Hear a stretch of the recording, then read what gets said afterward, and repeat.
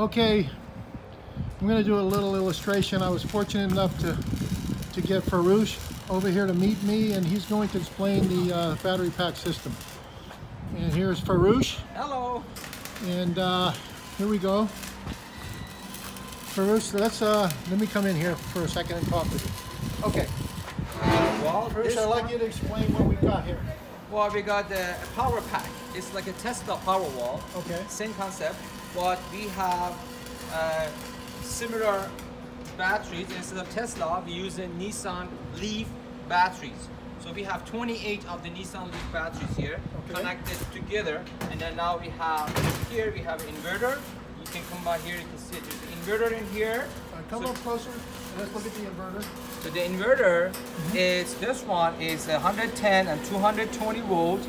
And what it does, I can show you the function. What it does, it has 6,000 watt continuous using it, and the peak is 12,000 watt. Now if you follow it, we plug it to here, we have a line out. We have a line out 110, 110, 110, 110, and 220.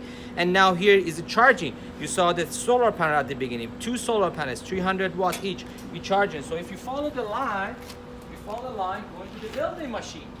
So he's building with the same power we're getting from a Nissan Leaf battery, charging with the solar panel and same inverter.